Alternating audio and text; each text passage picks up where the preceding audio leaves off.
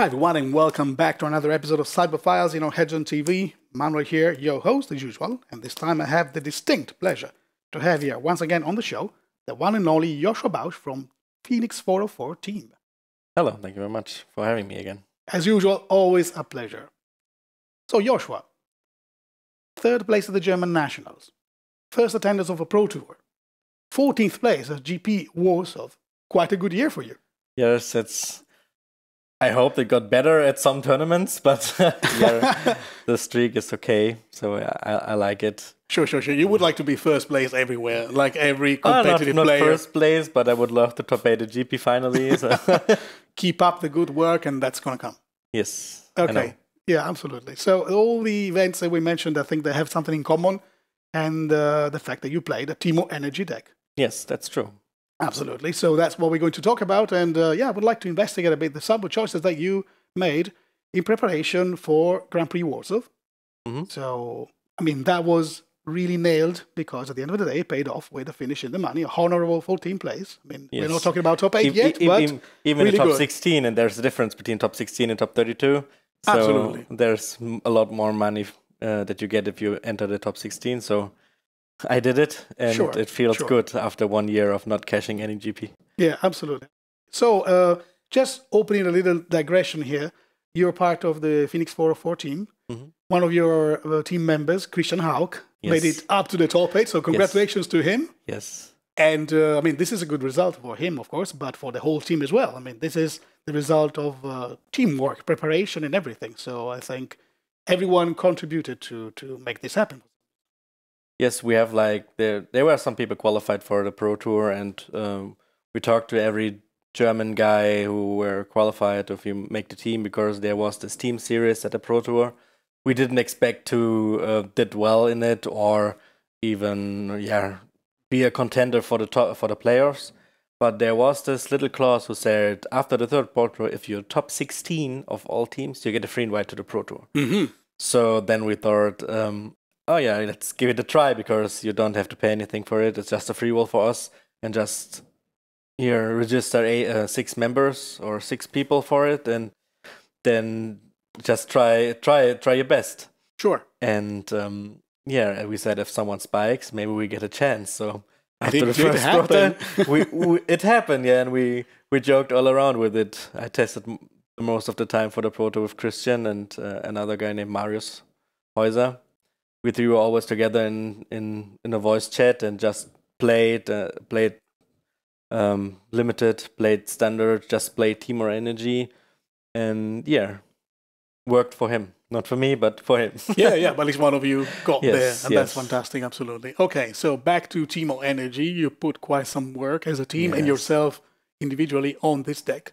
So let's have a look first at your main deck configuration, the list. Mm-hmm. And we know the archetype, we know what it does. We also did a previous video together about Temur Energy before Ixalan kicked in the Stadium format. So I would like now to just focus on the flexi slots, if you don't mind. The fine-tuning that you decided to go for Grand Prix Warsaw. So let's talk about those flexi slots. So there's always a milli difference in Temur Energy between if you play black or not. And why we not play black is because the god is very good against all the other matchups than Temur Energy. It's insane against Temur as well, but it's a different role and plays out differently. Like in Temur, you play like the tempo game, and the god isn't like a tempish card. It's like you play the card, if it's unanswered, you win the game. For sure, it's that powerful.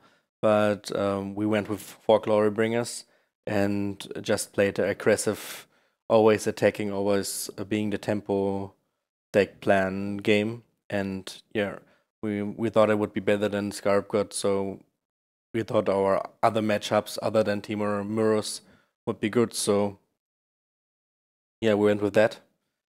What we changed from the Proto deck was like we didn't play any more Magma Sprays, because I like the fact that you can on the draw kill a cup without him attuning before, or kill the Servant of the Conduit, but there's nothing else much you can kill. You can kill a Rook Refiner, or like 2-for-1 yourself against a Scarab God. That's sometimes useful. but in the mono-red matchup, because they changed it a bit, they have many more 3 toughness guys, so it's harder that you find a target for magma spray to be good. Sure.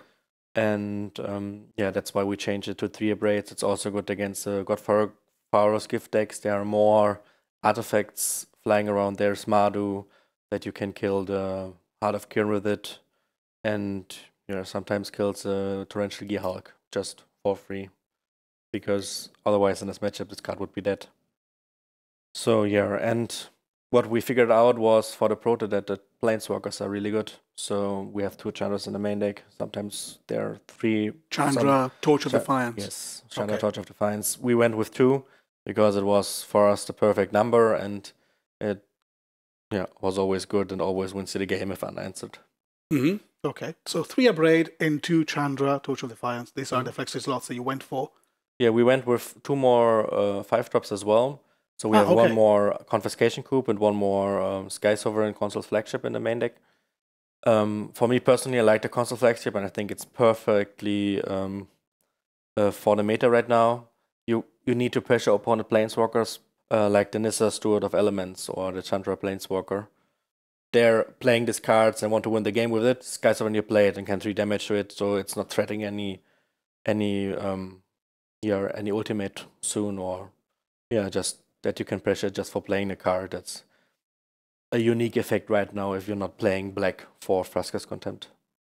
Okay. Anything else you would like to add? No, we played 3 Blistering Hydras because we never know if you play 3 Roller Virtuosos or 3 Blistering Hydras, so we changed numbers, and so we went with less 4-drops this time. So I think it's perfectly fine to change it or play more Blistering Hydras, but I think for this configuration right now, we thought it would be best.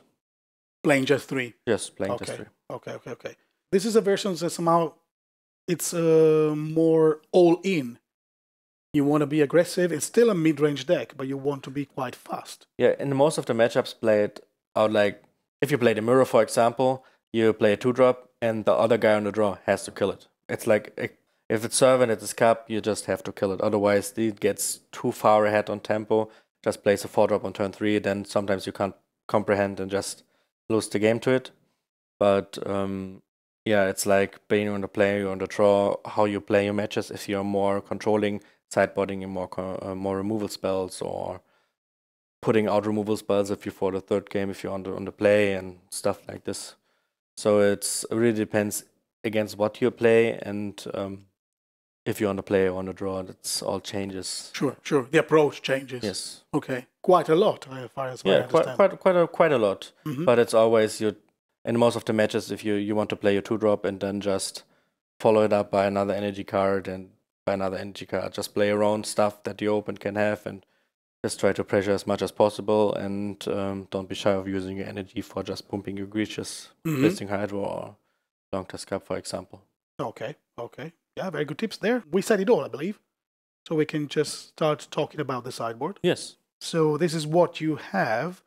3 Greenbelt Rampager, 1 Appetite of the Unnatural, 2 Chandra's Defeat, 1 Nissa, can you help me out? Steward of Elements. Yeah, because there's a German one, I can't read it. Okay, thank you very much. 1 Confiscation Coup, 2 Viziers of Many Faces, 2 Reaver's Rebuke, and 3 copies of Negate. Okay, so first of all, how did you come up with this particular cyber configuration? You were preparing for Grand Prix Warsaw, thinking about, what kind of decks you expect, what the meta game is going to be, and so you prepared, you made your choices to make sure that you had an effective sideboard and cyber plans. So how did you come up with this particular configuration? What kind of sideboard is this? So after the Pro Tour, it was like GP Warsaw was 1 week after the Pro Tour. There were 2 probably new decks in the finals of it, Solta Energy and Blue-White Godfather's Gift. So you have to change up the sideboard like quite a lot, because there's no decks that are attacking you.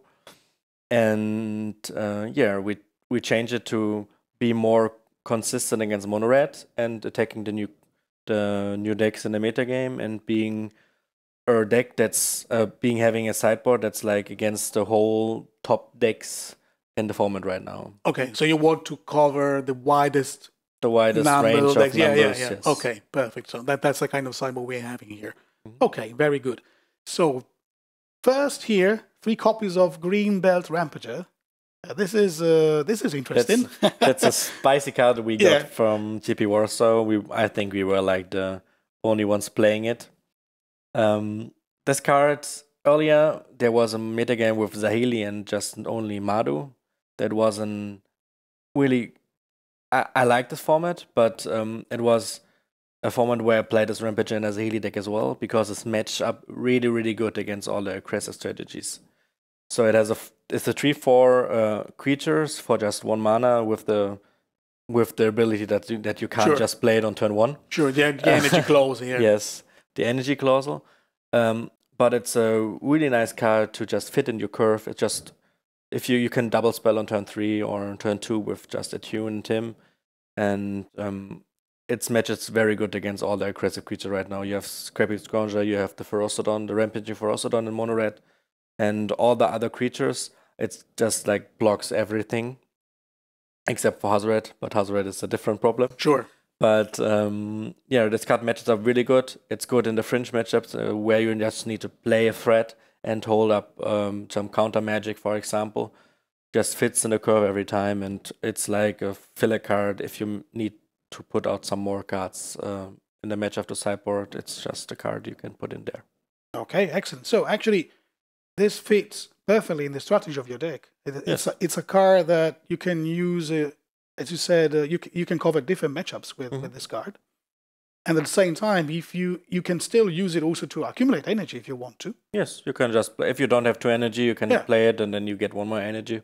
So it's never really dead, despite the restriction, let's call it like that. Yes, so it's never really dead. Yeah. But most of the time with your deck, you will definitely have the 2 counters you have to pay to have this sustain on the battlefield. And exactly. 4 toughness. 4 toughness is really strong. Yeah, absolutely. Okay, totally understood. So next we have Appetite for the Unnatural.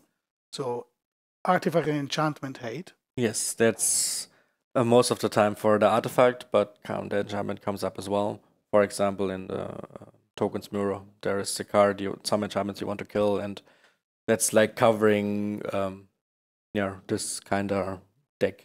Sometimes the 2 energy is relevant against Madu as well, because then you can just kill their heart or their artifact and gain 2 life. But most of the time it's like for a fringe matchup with enchantments in it. Okay. Chandra's Defeat. We were talking, you mentioned before, mono red. Yes. There were a few changes. Yes. So I see here that it is really targeting red stuff in there. So why this card? I think red momentarily is the best color in Standard right now. You see it everywhere in every deck. Like this weekend, there was a GP in America. It's like 8 decks. All 8 decks play red in it. So you have always a target. And the best creatures in Standard right now are red. So you were referring to Grand Prix Portland? Grand Prix Portland, yes. Okay. You kill Glorybringer with it. You kill all the mono-red small creature with it. You kill the Ferocodon. That's important with it. You kill Whirler also. So 1 mana removal for everything, even for Chandra, and it's got this rummaging clause on it where when you kill Chandra with it, you discard a card, draw a card. Sometimes happens, and it's really handy. Excellent, yeah. And Chandra is definitely the card you have to respect. I mean, you played yourself. Yes, I played myself. So you know the value of the card, absolutely.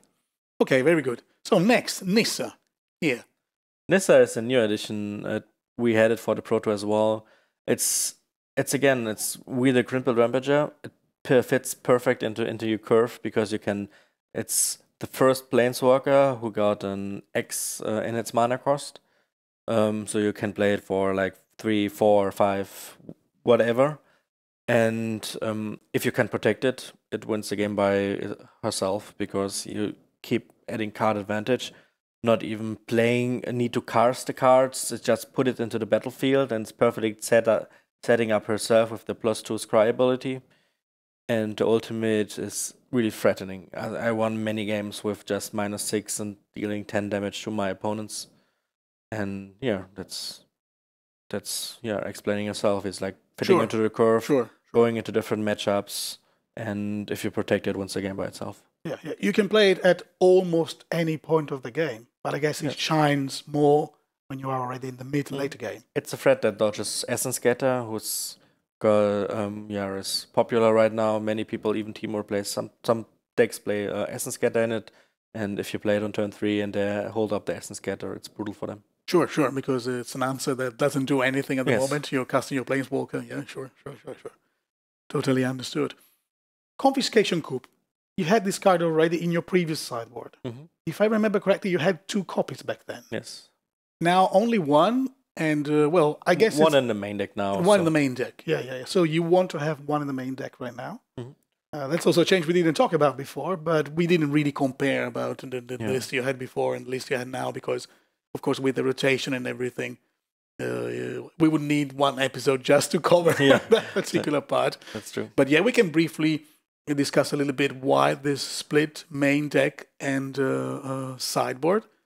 And then also, I believe that this has still something to do with Hazoret the Fervent. Hazoret and... Sure. But probably also other uses. But please explain me first why you have 1 copy in the main deck right now and not 2 copies in the sideboard.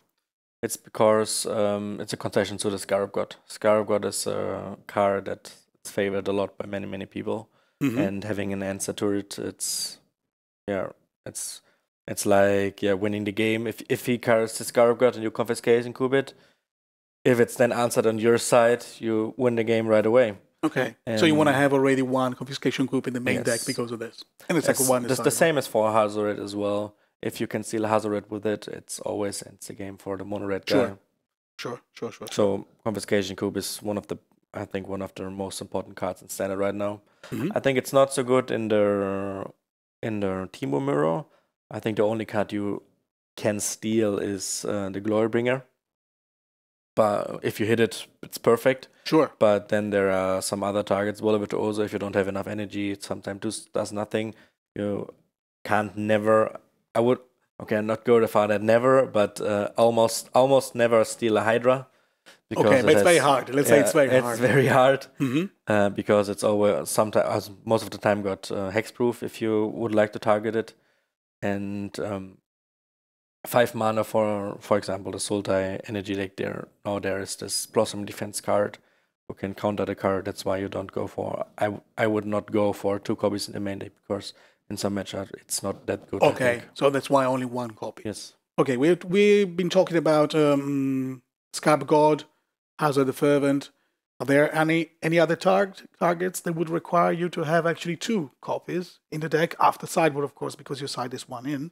I think that's the 2 most important targets. But still, Glorybringer is a nice and Glorybringer possibly in the middle. But these 2 cards are the most important ones because stealing these cards are game changing. So this is a specific answer to these creatures, Scarab God and Hazoret the Fervent. Sometimes there is the Sky Sovereign as well. Some people play it. But, true. Stealing this is also fine. Yeah, sure. Absolutely. Yeah. Okay, Vizier of Many Faces.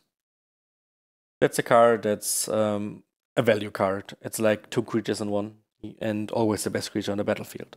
So if your opponent, it's like for example, in the Temur mirror, it's like a Bristling Hydra most of the time, because if your opponent plays a Bristling Hydra on turn 4, you just play Vizier, copy it, can trade with it, and you got a card advantage out of it. So it's the card advantage card for card advantage.